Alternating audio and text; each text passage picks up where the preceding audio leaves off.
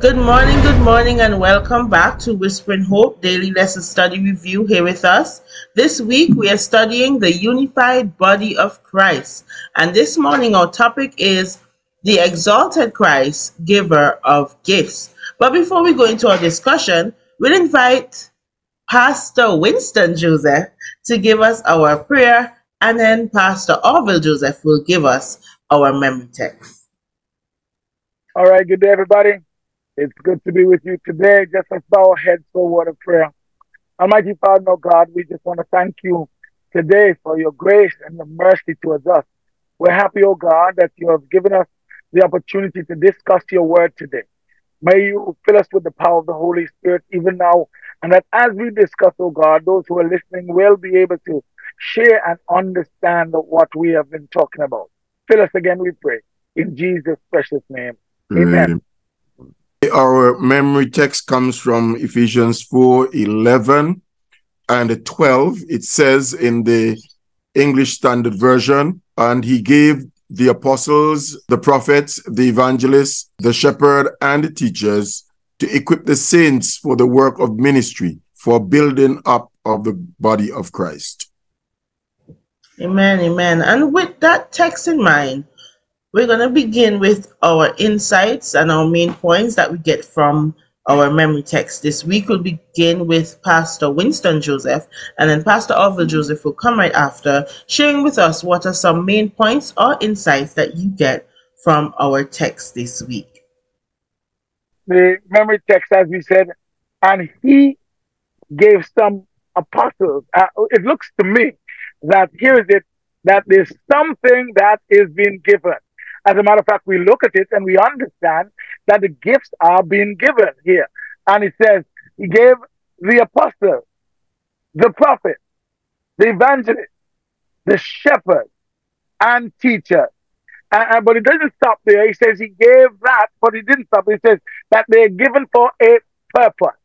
And the purpose that he's saying here, he says to equip the saints for the work of the ministry.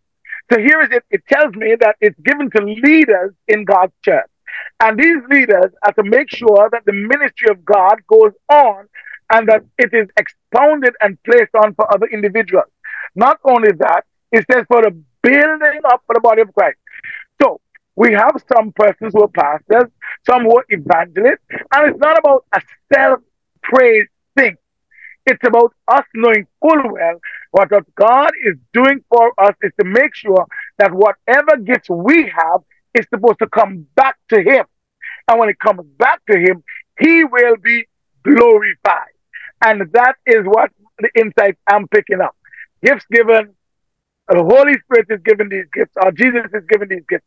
And here it is, we are supposed to make sure that Christ is lifted up. Yes, the passage emphasizes that God, through the Holy Spirit, gives individuals in the church for the effective ministry and development of the membership of the church. Clearly, Paul wants us to be able to embrace the fact that God has not left us up to ourselves. He has not left the church up to itself, but he has provided resources within the church, in individuals, so that individuals can nurture one another, support one another, encourage one another, and build up the body of Christ. I think we all have an obligation, a responsibility as children of God to make sure that we use whatever gifts we have been given so that the church can be built up. I like to suggest to people that when you don't use your gift, the church is deprived of something that the Lord has placed within the church to benefit the church. It is like paying attention to your diet. When you deprive yourself of certain nutrients, the body is affected. I see that the gift to the church is a nutrient for the development of the church. And so it's important for all of us to be involved. I like the idea also that God has given to every individual a gift that they can use within the body of Christ. And as such, it suggests to me that Christ expects everybody in the church to be involved in ministry, to be involved in building up the church. And when you think of Seventh-day Adventist Church, you're familiar with the appointment of various officers that would serve the church for a year or 2 years. And most times people believe that only those individuals have been chosen to do the work. And so it is important for us to be able to understand that they have been chosen to lead, but they are leading in ministry in which all those who have those particular gifts can serve the church in a very effective way. So I would say to encourage individuals through Paul, the very text kind of suggests that I need to ask, what is my gift, or realize what is my gift. If you're not sure about what your gift is, you need to talk to God about it. You need to inquire about it. The church has developed a tool that helps people to determine what gifts they have.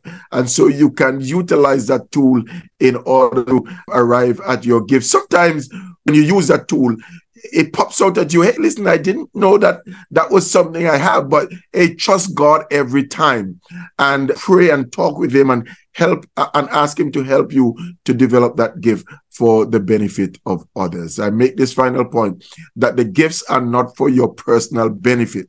So when God gifts you with the gift of leadership, that is not necessarily for you to abandon the work of God and go and excel in the world as a leader. God gives you the gift so that you can develop his work. It is to be used in ministry. And so that's where I want to end my comment on the text this morning. Amen, amen. So we're going to go and we're going to turn to Ephesians chapter 4, verses 7 to 10. We'll ask Pastor Winston Joseph to read that for us. Ephesians 4, 7 to 10. And then we're going to come right back and we're going to address our question. Ephesians 4, 7 to 10 is what it says. Ephesians 4, 7 to 10. But to each one of us, grace was given according to the measure of Christ's gift. Therefore, he says, when he ascended on high, he led captivity captive and gave gifts to men.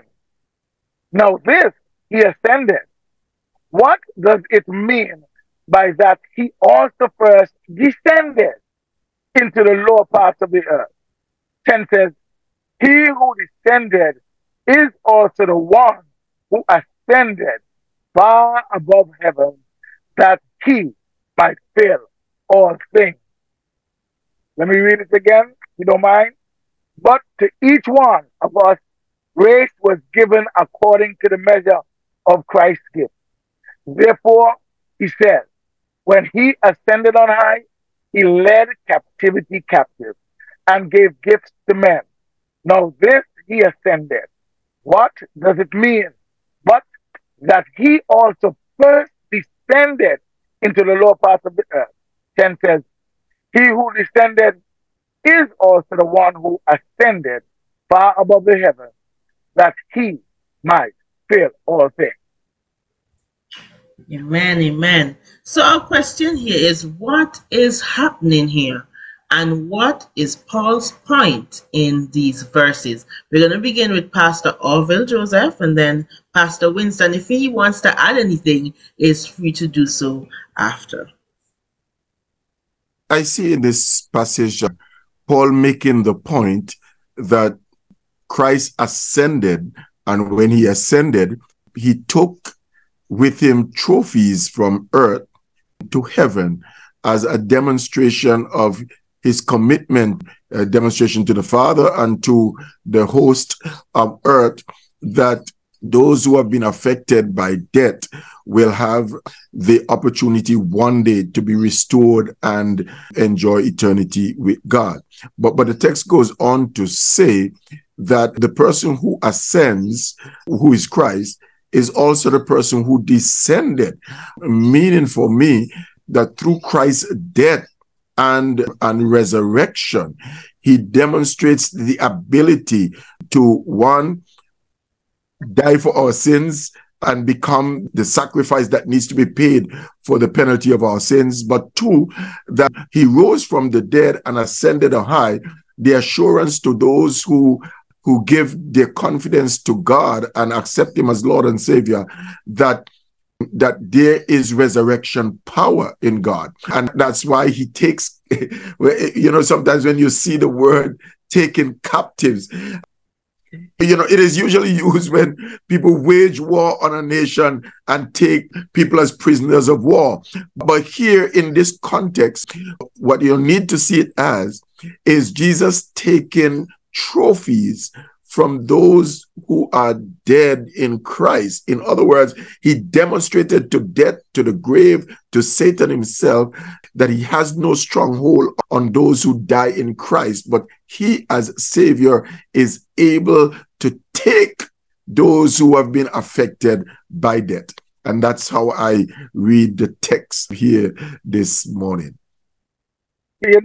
Pastor Joseph, you have been eloquent in describing every single bit of this text here.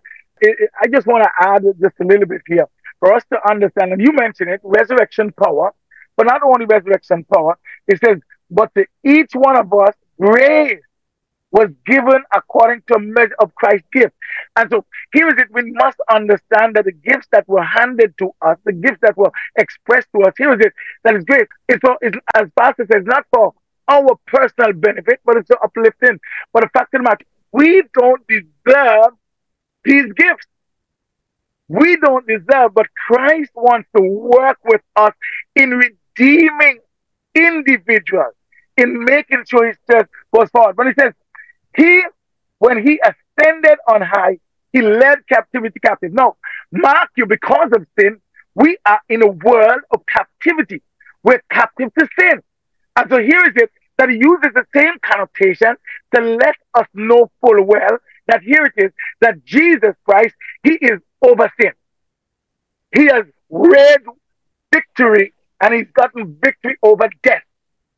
You understand? And so he's saying, hey, look, now, from this place, where there seems to be no hope, where there seems to be nothing that we can use, nothing that can help us, Jesus is saying that he is the hope. He is the help in this system. And when he takes individuals from this system, those who have died because of sin, because that we know from the beginning, sin brings death. And because sin brings death, now Jesus is showing his power over death. His power. And he takes not only that, but he shows us that, hey, look, if you live in this life and you're faithful to me, you do the work that we have already assigned for you to do, being that pastor, being that evangelist, being that worker, that here is it, that you can also make it in the end.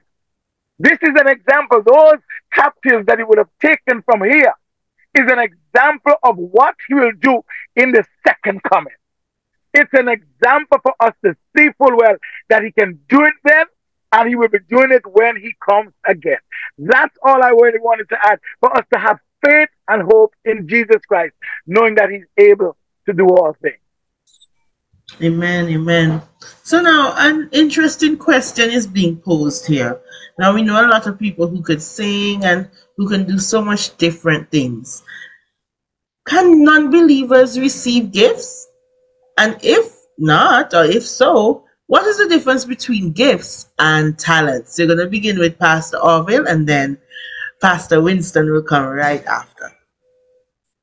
Clearly, my understanding of the passage is that the gifts are given to the church, and the deeper implication of that is that they're given to the members of the church, which says to me that you have to be a part of the body of Christ in order to receive the gift that Christ is given to his church, or to individuals. Let me put it that way, because the passage did say he gave some.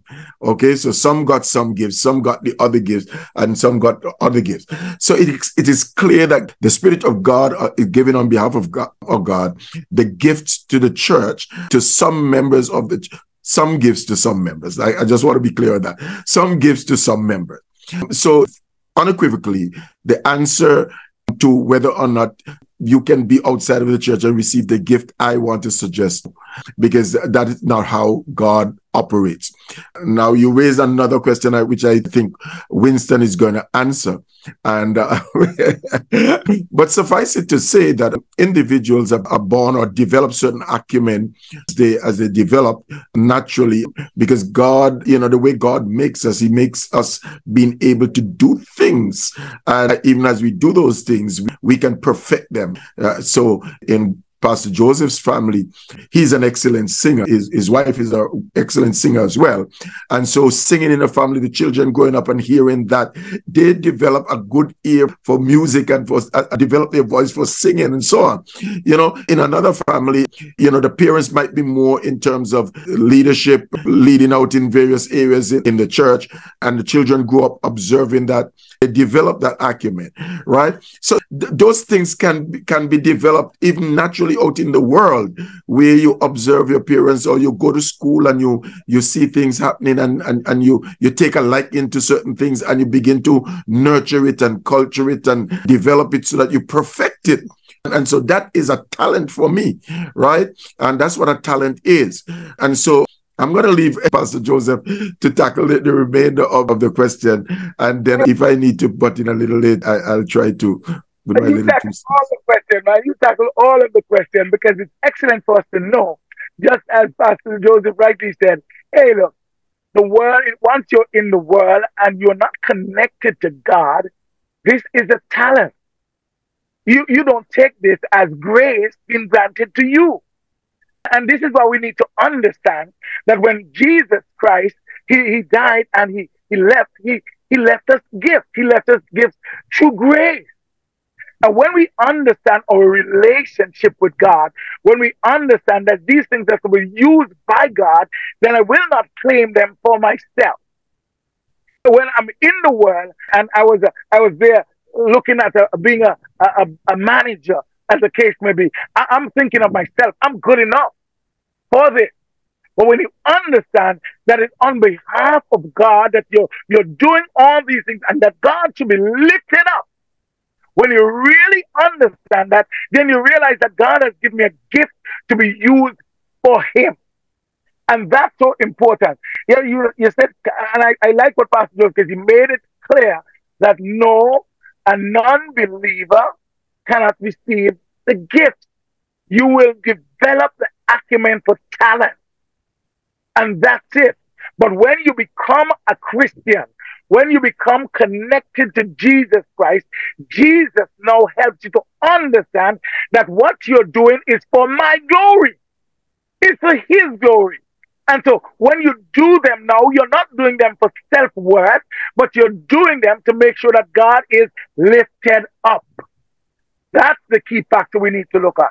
We have to make sure that He is lifted up. I just want to take the end part, the stuff here now. It says 9, it says, what does it mean that He also first descended into lower parts? And I'm talking about, even though He did all that just for us and our gifts and our talents, because like it or not, He's saying, hey, buddy, you who have worked, because like we can sin by taking these gifts and want to use them for ourselves.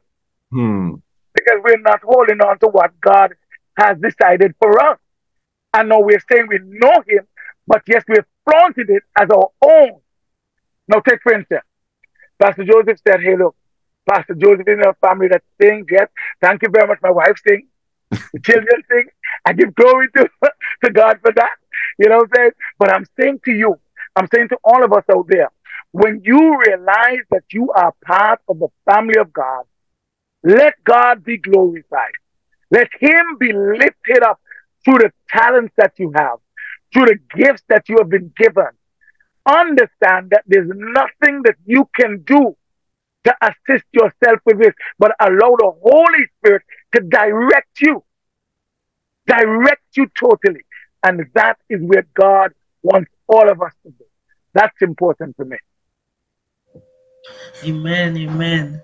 So now we are establishing that gifts are for those who are followers of Christ, who believe in Christ. Now, at what point in time are these gifts given to believers? Is it at birth they have it and it stays dormant, and then when they give their life to Christ, it becomes apparent, or they get it out of the blue?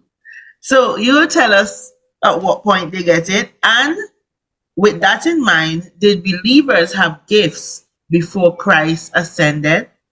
So we'll begin again with Pastor Orville and then Pastor Winston. It is clear that when a person accepts Jesus Christ, we made the point before. Let me just pivot back. We made the point before that an unbeliever, someone who is not connected with Christ or part of the body of Christ, does not receive the gift. And I would want to submit that there are clear evidence that when a person accepts Jesus Christ as their personal Lord and Savior, that God gifts them, and that it is at that birth, your new birth, when you're born of the water and the Spirit, that you receive the gift of God. And Paul also makes it plain too that at that time you receive also the Holy Ghost as well. So it is important for us to understand that. Now, talents, I made a point before, and I think I can hold to that some talents are not, well, talent to me doesn't appear to be inherited.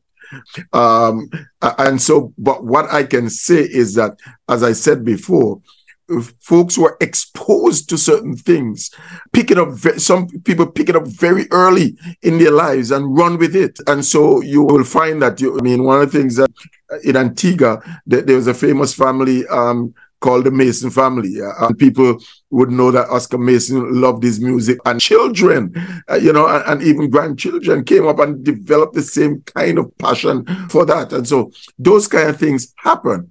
Those are talents that you get, and you can get them at a very early age.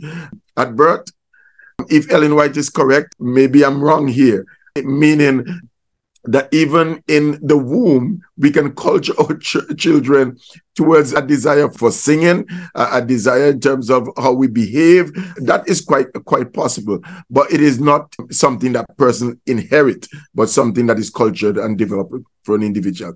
So far as the Christian is concerned, talent continues to be a part of God's purpose in your life. And I also want to register that I believe that once God gives an individual, just as how talents are nurtured and developed, that gift develops and grow. And even if a person falls away from Christ, the cultured behavior and attitude and skills and knowledge that were developed as a result of receiving the gift continues to be there.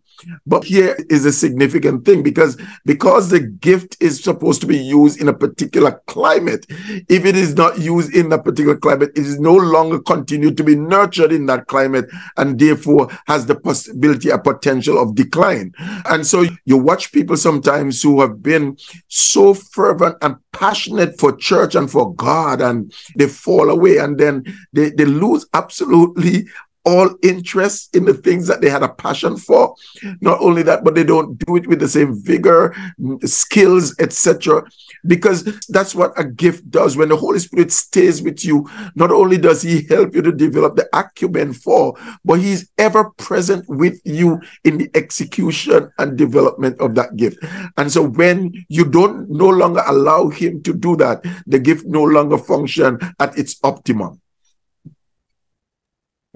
That's very good, Pastor. I'm saying here, because when I look at it, I want us to really understand that when I look at it here, when we become part of Christ, when we are baptized, when we have given our heart to Christ, we are new creatures. We are born again. And so because we are born again, we must understand that here it is now, God is giving us a new way of life. And so the talents that we once have, talented individuals, we recognize that they are gifts from God. They're gifts. And we need to understand that's where the gifts come in. When we say new creatures, it says, hey, look, that the Holy Spirit comes in. And I want us to know the Holy Spirit has been active all the time, yes, but the fact of the matter is, now it is active in us. And I think Pastor Jones said that in the last part. The gifts comes in, and the Holy Spirit is with us. And the Holy Spirit is what allows the gifts to shine through us. We begin to develop it. We become to do the things. We begin to say the right things, act the right way. And because of the power of the Holy Spirit in us, our gifts are developed. I like the fact that Pastor Joseph alluded to the fact that, hey, look, if we become away, if we step away from God, we're not holding on to God anymore, we begin to lose it. You see, and that's why I like the fact that we are not once saved, always saved. So our continuum with Christ must be what we're going. We are going on totally every time, every day. We are doing it anew. We're making things right with God, so that we keep on in fervor and doing what God desires from us. We must understand that as individuals, every day it's a choice. Every minute it's a choice. Every second it's a choice to follow God. And whilst we follow God, yes, God will develop our gifts. He will multiply them. Pastor Jones talk about the spiritual gift inventory. When you go to the inventory, you realize, wow, I was a speaker before when I was in the world, but now I'm a preacher for God. I'm a singer as a talent. You know what I'm saying? But here it is now that I'm ministering on behalf of God. And we will realize and recognize that, hey, look, there's certain talents that we have dominant in our lives. Because many of us will have more than one talent, right? Back then in the world. But when we come to God, God lets us know that, hey, look, we're in a new creation, new thing on the board. These are gifts for my glorification. I will never stop saying it. It's not for me. It's not for you, but it's for God's glorification. Amen, amen. So we're coming to the end of our discussion. Now, here we are making it a little bit more personal. Now, however deep these few verses in Ephesians may be, how can we learn to draw comfort from what they show Christ has done for us and will do, especially when he will fill all things everywhere with himself? So we'll begin again, Pastor Orville and then Pastor Winston. For me, these verses are comforting because you have the assurance that God is prepared to do everything possible for you to develop, grow, be nurtured, be secured, and assured in him, so that he has not left you. So what he has done, one, is that he has provided the Holy Spirit to be with you always and to even give you the gifts that you need in order to move to the second point that I draw from the verses, which is to help others. So there's a twofold thing where God gives the Holy Spirit to help you, but he also empowers others as well to help you on your journey forward. So even God is not leaving it up to God alone to make sure that you make it into the kingdom, but that God uses your fellow men. And that's why Paul, I think, keep emphasizing the whole idea about supporting one another, encouraging one another, praying for one another, making sure that we assemble ourselves with one another, especially as it comes to close to the end of time. Because Jesus is emphasizing that we can work together, that we need each other in order to make it to the kingdom. And that gives me excitement. Now, first, I must accept the fact that I have been given the responsibility and the empowerment to help others as much as I have the desire to be helped by others. And so that those realizations are things that we need to be able to hold dear. It is important also for us to recognize that God is prepared. Paul says about filling all things, that is making sure that we attain to the fullness of God through the activity of the Holy Spirit and through our service in the cause of God. When I look at it, I like to take something that I hold dear to my ministry, and that is Sungu, no better than Lungu. None better than none. It means, therefore, that here is it that I am here. I might be a singer, but the fact of the matter is somebody else is a preacher. And The singing can't take me everywhere because the preacher must talk to me and tell me something. The community service must do something. You understand? And so it's important for us to realize that we all help one another. But it can't be me just helping you of my own, but it has to be of the power of the Holy Spirit. And that's why Jesus, when he left this earth, he breathed onto the disciples and he would have assigned the Holy Spirit to this work. And I'm saying to you, the Spirit goes about here, there, and everywhere, talking to us, guiding us. And I'm saying to you that it tells me that Jesus Christ is true head of this church. He's the head of this church. And because he's the head of this church, he has not left us, but he has sent us a paracletos. He sent us something exactly like himself. And so God here is letting us know full well that, hey, look, the same power that Jesus Christ would have given his disciples when he was here with them, the same power is given to you. But the power is not to glorify you, but it's for God to be glorified. I'm just grateful to know full well that even the little boy that I might meet may have something to help me. Even the older individuals, or maybe somebody that's lying in the gutter who is drunk or drugged out, but somehow they have a connection to Jesus Christ, but they do have a fault. But I'm saying to you that here it is that I might learn even something from any individual around. Let us understand that God uses anything in order to teach us something. God be praised. Amen. Amen. Amen. So we've come to the end of our discussion. We cannot end without our takeaways. Now, we have learned a lot about gifts and talents this morning, but you can only choose one point that is your takeaway from our lesson study. So we'll begin with Pastor Winston this time around, and then we'll end with Pastor Orville. What is your takeaway from our lesson today? My takeaway today is that nothing that I own, no gifts that I have, belongs to me, exclusive for me. It is for the building up of God's church. That's my takeaway. Everything I have is for the building up of God's church. And all of us should have that in our mind.